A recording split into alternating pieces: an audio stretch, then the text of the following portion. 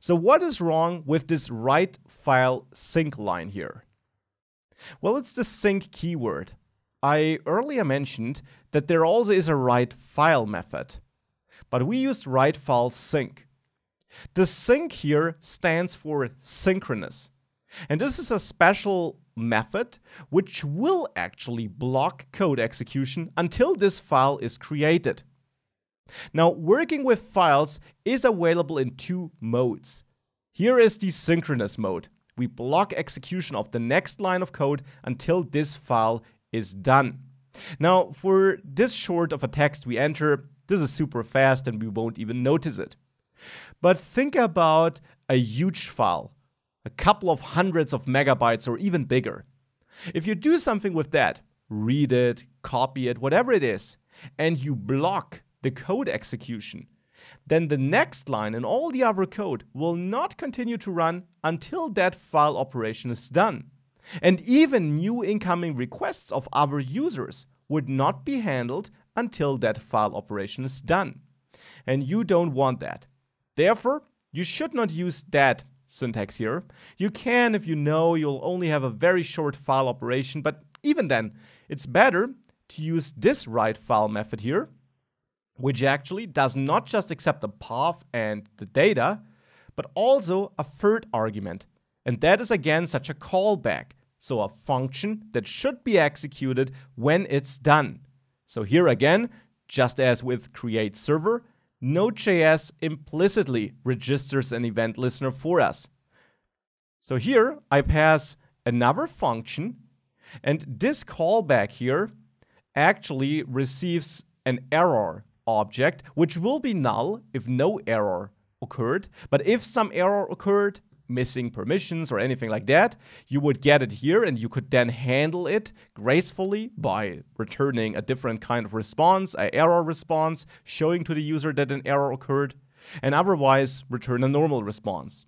Now here, I won't do error handling, and there is really nothing that could go wrong here. We'll of course dive into error handling a bit more later in the course, but I will remove my normal response code in there because this response should only be sent if we're done working with the file, because that is ultimately the action we want to do upon our request, right?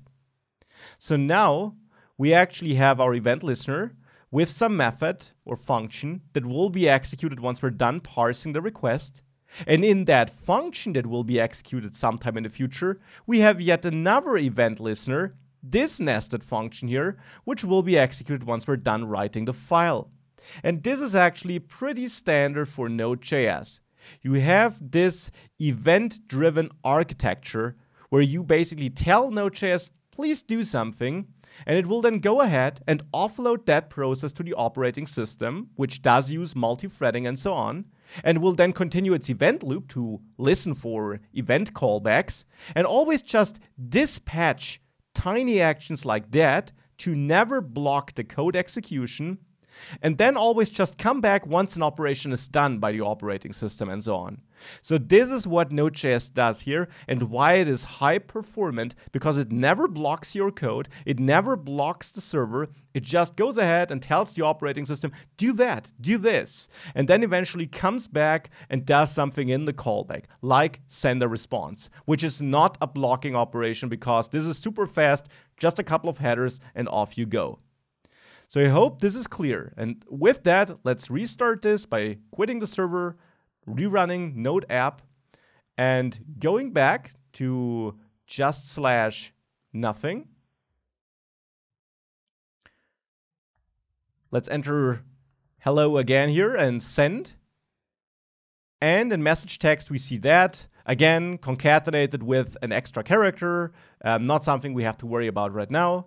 So you see, write file also works, but this is the way you should use it due to the asynchronous nature of Node.js, which I hope now became clear, because it is a crucial concept of Node.js and one you absolutely have to understand. With that, let's wrap this module up with these core basics, and let's from now on move to a more easier route where we will make our life simpler and not write all this nitty-gritty detailed code on our own. But it is super crucial that you understand what's going on here.